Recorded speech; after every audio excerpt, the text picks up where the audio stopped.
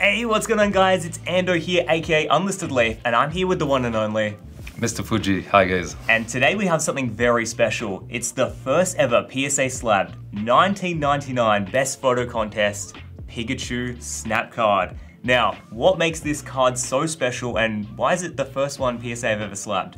So this card is part of a set called the Pokémon Snap, as we call them. And back then, Nintendo runs a competition to promote the game Pokémon Snap on the Nintendo 64.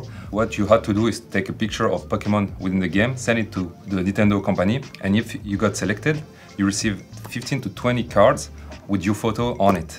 Since then, some have never surfaced, and there was the only one for Pika among all of the other, making one of the most elusive Pokemon card ever. Yeah, so the first time this has been around for 20 years, we know about these contest winners winning the 20 or 15 copies each, but some people have lost the other 14 copies and potentially only got one left, and that's might have what happened with the Pikachu, because in 20 years it's the first one that surfaced.